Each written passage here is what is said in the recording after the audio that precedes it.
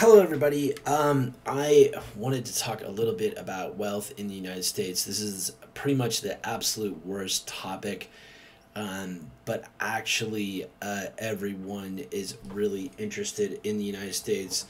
In money, there's actually huge amounts of debt in the United States, and there's also a lot of wealth. But here's kind of the wealth map for the entire United States. I just want to go through this really quickly to start with. Here's all the top cities around the world. You'll notice that a very majority of them are actually in the United States. You basically see, just only actually a few outside the United States. However, that's not the whole story. Here are the wealthiest neighborhoods in the United States, and kind of a description about what's going on. So, in general, most of the wealth in the United States is with older people. A lot of that is just in housing. About 50% of all that wealth is in investments. Essentially 50% is in housing and 50% is investments. There's a lot of technology wealth, a lot of wealth in the politics, media, and then interestingly, a lot of the wealth is actually along the ocean, rivers, or essentially water. So that's another concept to think about. So if you basically sum up all of these, that's basically all of these cities in summary.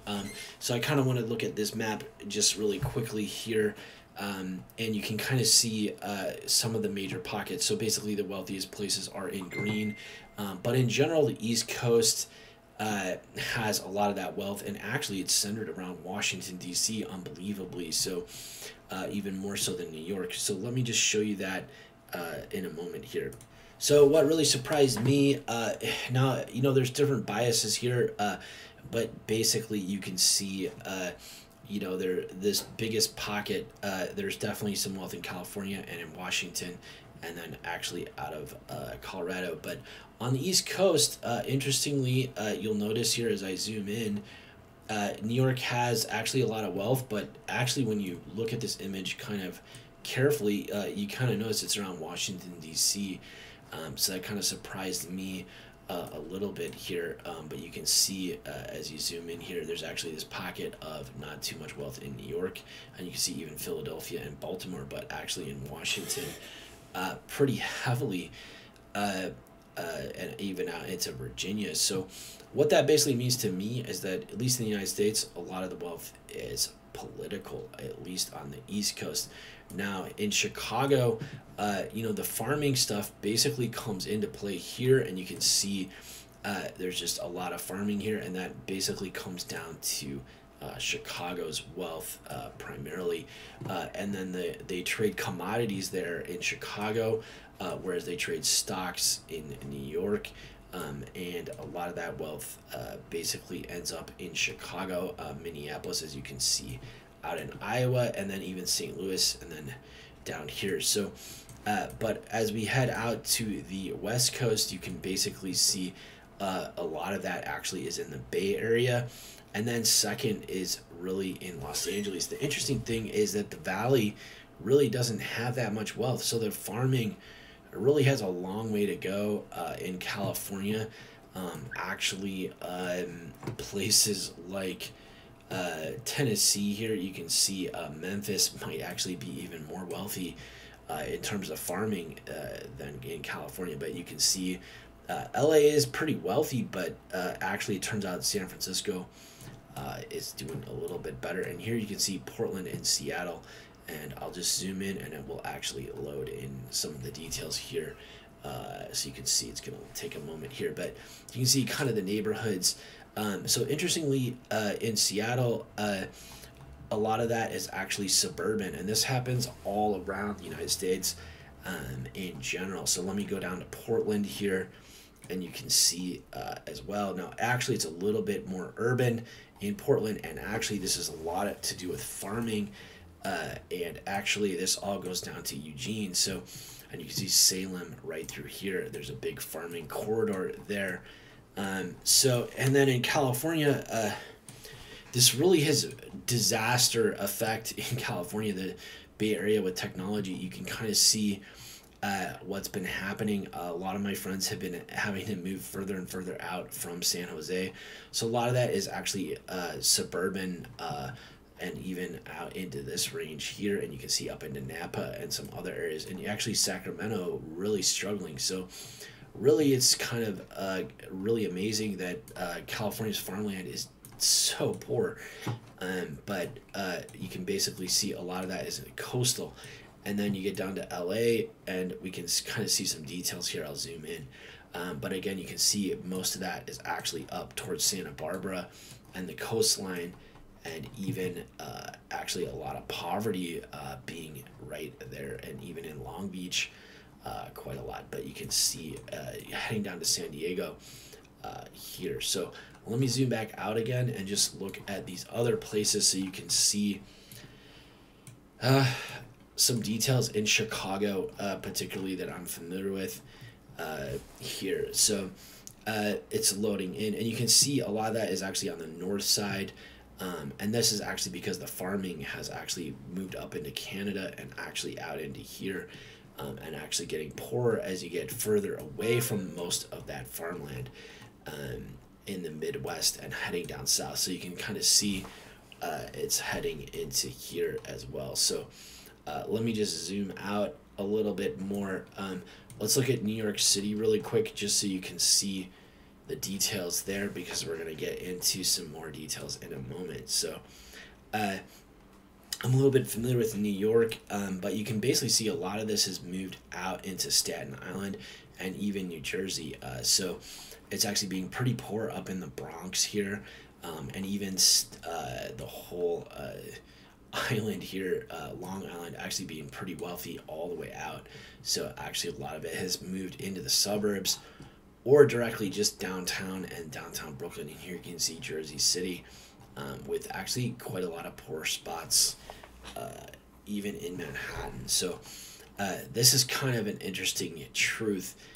We don't really see that as you head down into Philadelphia and Washington, D.C. So you can see here Baltimore and Washington, D.C. almost turns all green. So it just kind of goes to show that there's a lot of politics there as well. So Miami's super interesting to look at. If you go down to here, you can see basically what's going on here, and it's a little bit different than you might expect. So actually here over in Tampa, there's actually a lot of poverty, and there's actually farmland in through here. So what I'm really hoping is that a lot of the farming can kind of change, hopefully. So it actually is surprisingly poor, but then there's a pocket right in here that is very wealthy.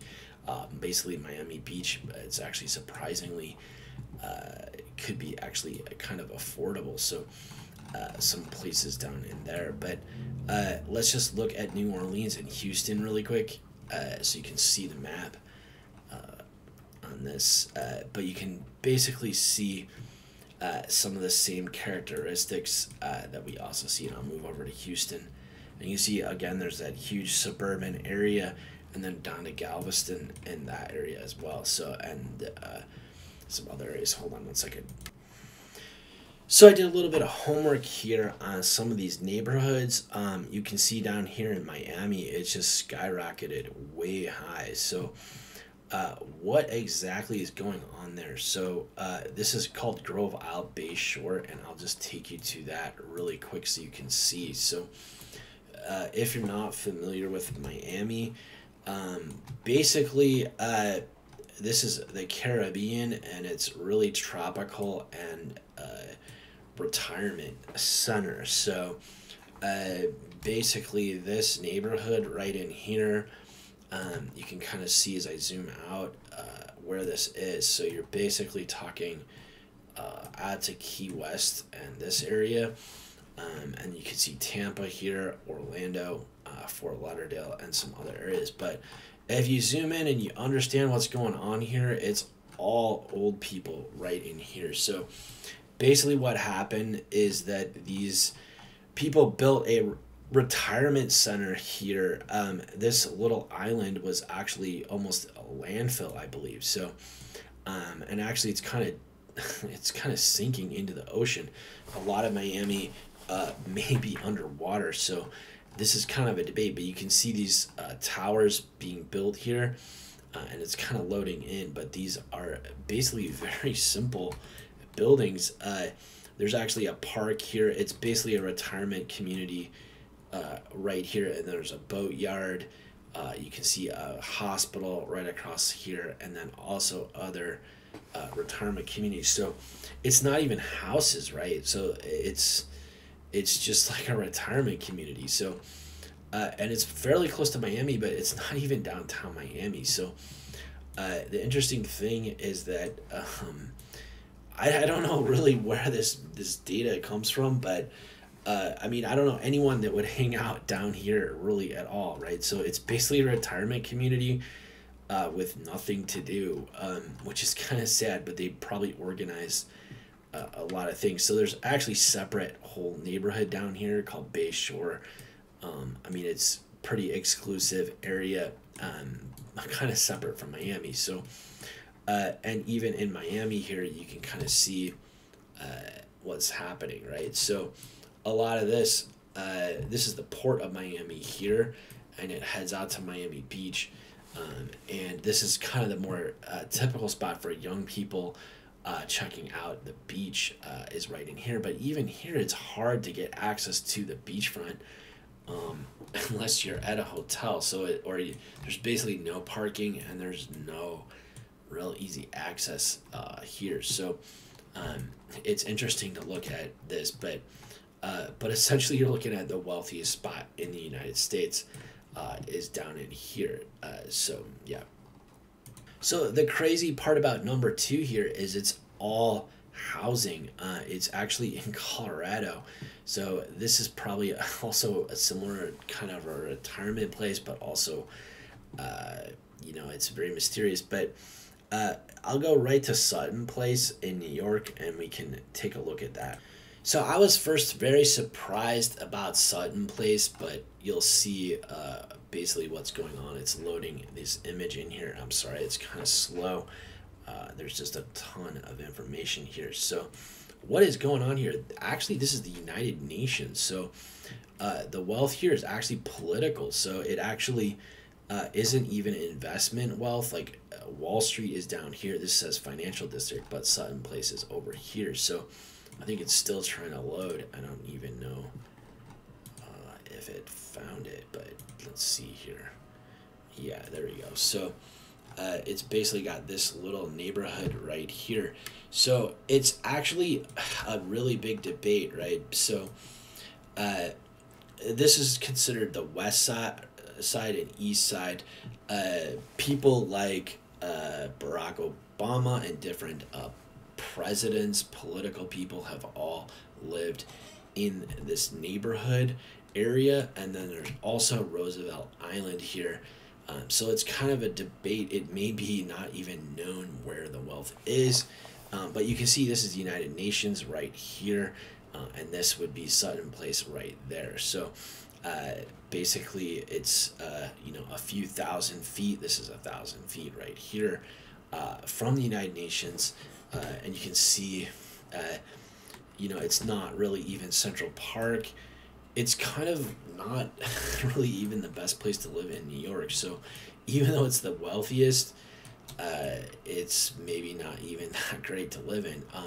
You know, it might be nicer to actually live downtown in the financial district because you're right on the waterfront, and the air is actually cleaner because you're closer to the ocean. So that's an entire debate. And even going down into Brooklyn and Red Hook area here, you can kind of see this is Brighton Beach and some other areas. But let's look at the wealth map really quick in New York so you can see that specifically. So basically it's a huge, sorry about this. It's there. If you're familiar with New York, there's just a ton of stuff going on here. So, you know, there's a lot of low-income housing all in here, and you can see out in Newark and other things. So it's not at all what you might think. There's definitely some really wealthy areas, but it takes a good hour or more to take the train into Manhattan from Brooklyn, or certainly in New Jersey side, it may take even longer. There's even a boat that heads out to Staten Island that you can take for free. But again, you can kind of see here on this map, so there's actually, even though technically Sutton Place is the wealthiest, it looks like actually the financial district is a little bit more wealthy. And you can also see here on Roosevelt Island, and actually Jersey City has a whole new area just in the last 10 years that has kind of really changed all of New York City. So and you can see some other things here. Sorry if this is kind of a little bit weird, but you can see basically some details on this.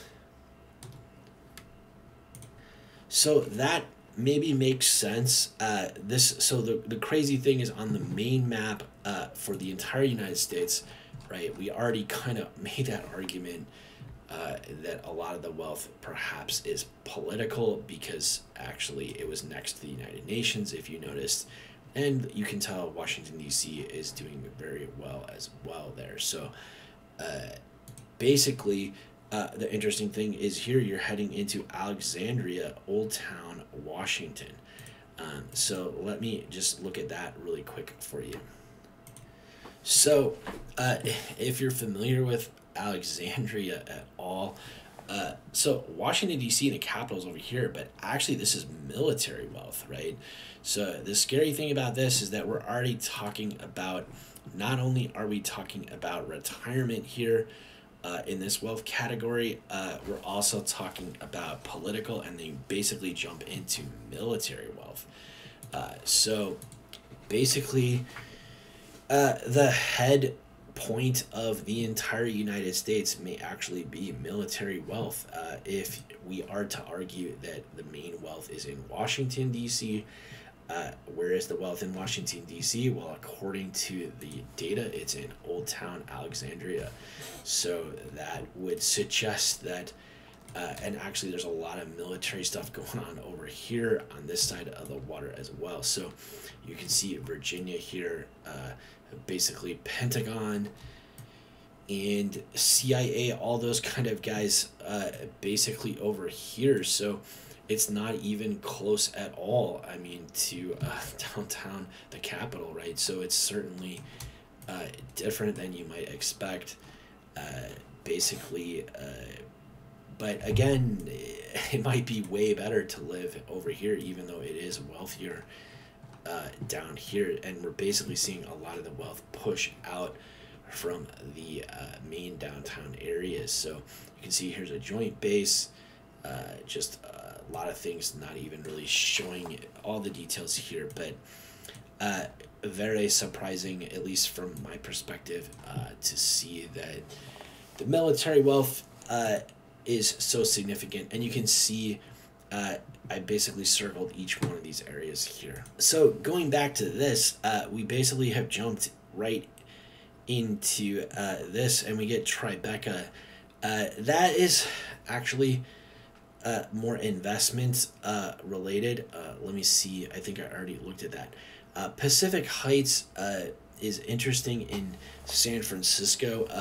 For example, that's also very political.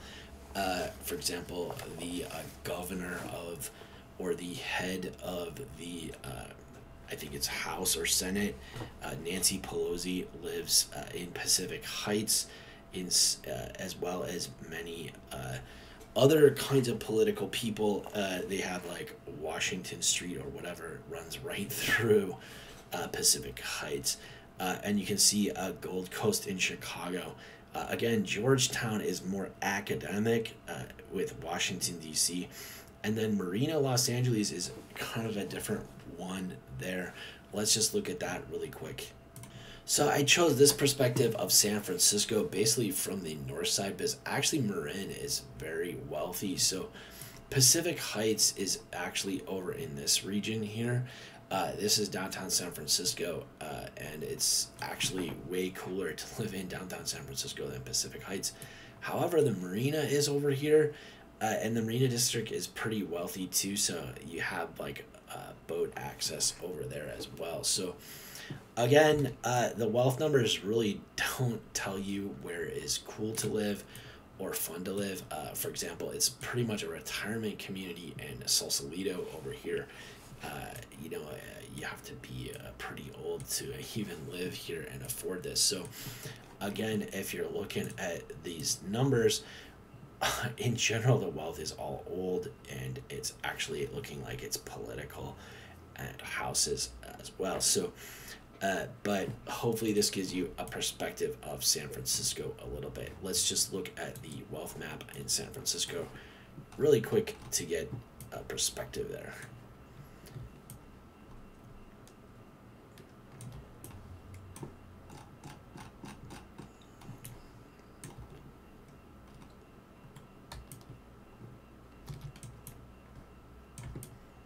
Sorry about this.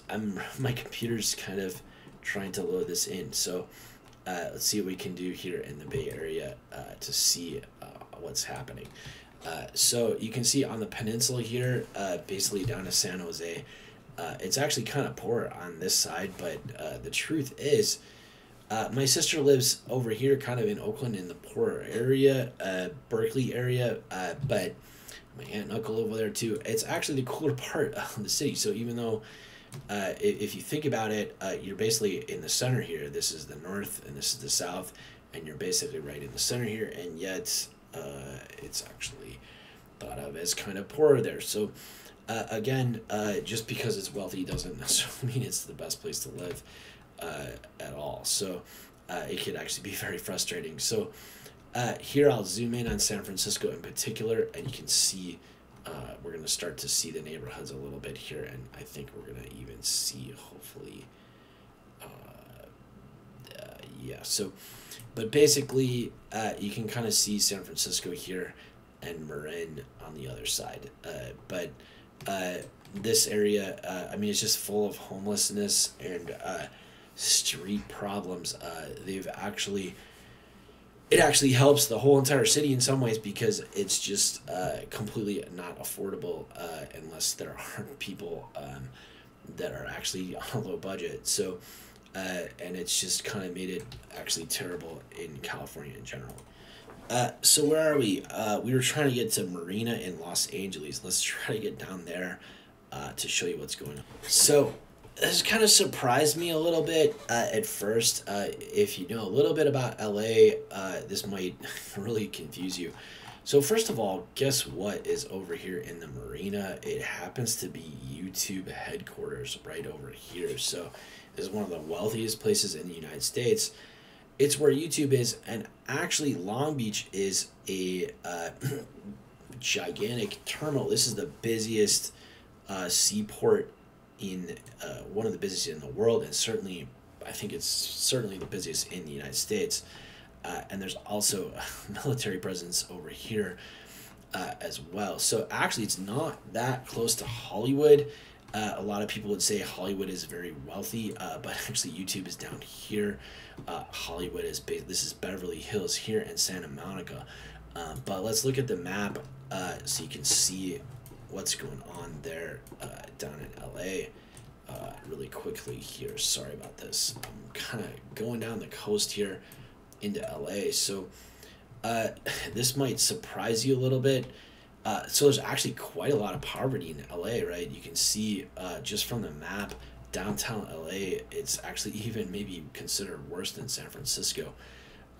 But Long Beach, it actually doesn't even show up there, right? You see just that pocket here and kind of neighborhood by neighborhood and actually you know, this whole section probably being wealthier in general, because there's basically the Long Beach, this area actually has a lot of poverty, but just because YouTube is there, it just instantly takes up the whole entire thing. So that shows up as you know, definitely one of the wealthiest in the whole entire United States and the world. So Uh, but you can see Battery Park, New York, Upper East Side. So again, this is Upper East Side is essentially United Nations area.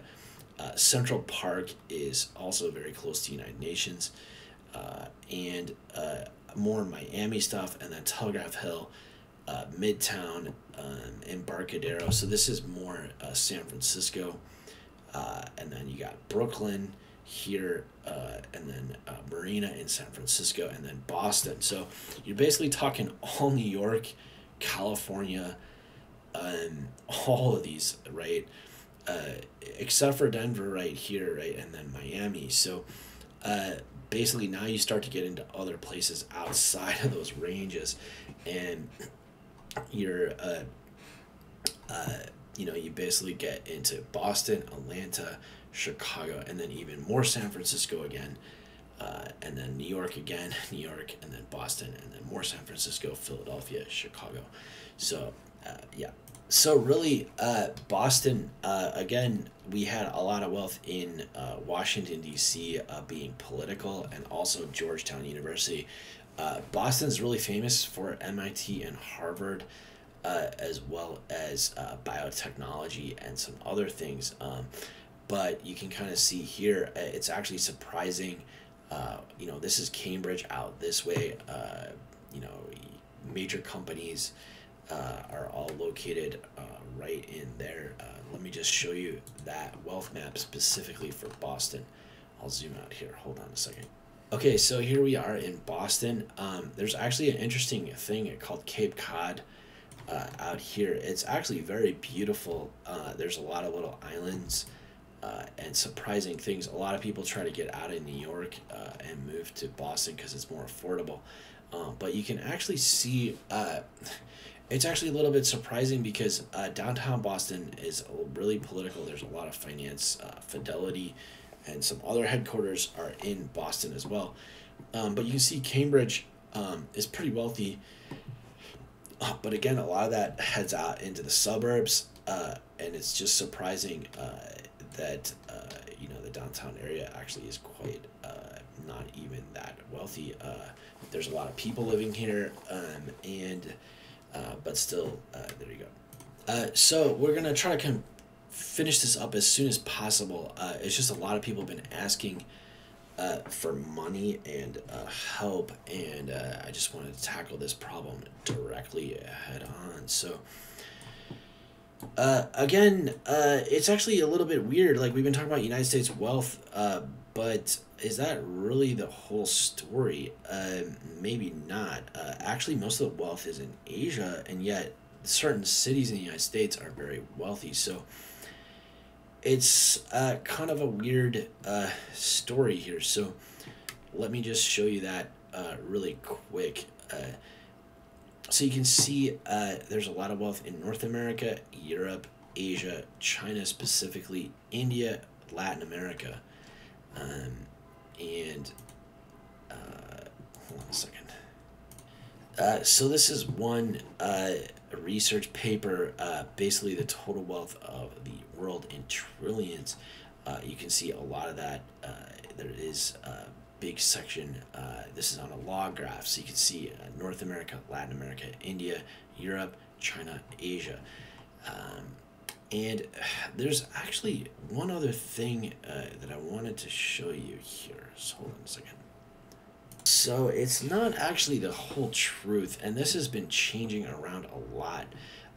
This report, I think, is listed on Wikipedia, and let's just take the link really quick because it may have even changed last year. So this is so it actually is changing quite a lot. You can see Hong Kong is very high on the list. Beijing, Shanghai, London, Moscow in India, Shenzhen right near Hong Kong, Singapore, Delhi, and then San Francisco. So at the extremes, New York is still very highly rated, and that's because they have the stock market there. So basically, Hong Kong is a slightly different case because it does have a lot of finance there, but it also has Shenzhen, which is and it's just right across the river from basically China, right? So you can see Shanghai and Beijing both being up there, and if you take both of these together, you're basically talking more than New York City. So but there's some other data here that you may want to look at on this side too. So you can see, actually, when it comes to this data, you can kind of see North America looks pretty well off, and then Asia actually starts to shrink down a little bit.